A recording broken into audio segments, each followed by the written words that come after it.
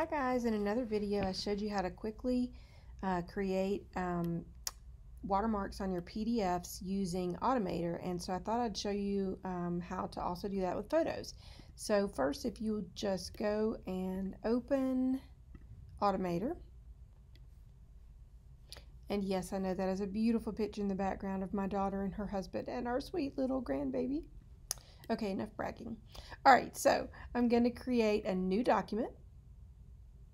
And we want to create a quick action. So we're going to click on quick action and do choose.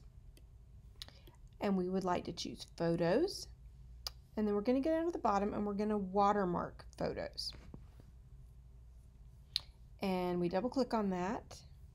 And it's going to ask us if we would like to make a copy of the item before it is watermarked. And I would suggest you do that in case you don't like which area that the watermark went into. So I would click add.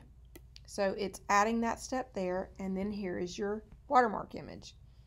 And first of all, I'm going to pull the watermark that I want over it, and I'm going to pick where on the image that I would like it. So let's say that I would like them generally to be in the bottom right. So once I pick those things, then what I want to do is choose photos again, and this time I'm going to have it add it to an album, and I double click on the add to album, and it adds this here, and I can say add to an existing album that I have, and I have one called Watermarked, and so but you could choose other albums, but I've got it as watermarked. Okay, so that should be all the steps that we need.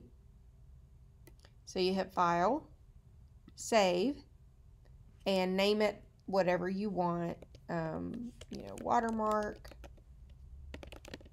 or photo, or whatever you want to name it. I usually use initials, but there we go. Okay, so now let's see it in action.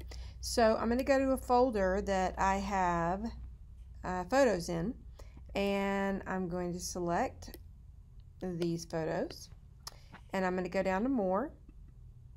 And I told you when I had saved them, I saved them with initials.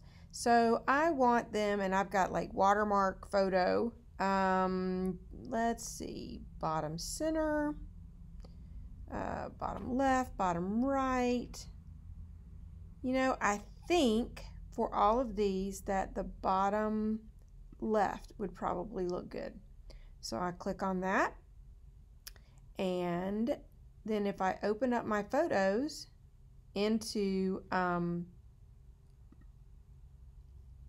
watermarked photo or watermarked folder, which is where I told it to go, I can look at all of these pictures, and right there is my watermark. Oh, that one didn't show up, so I might want to redo that one on the other side.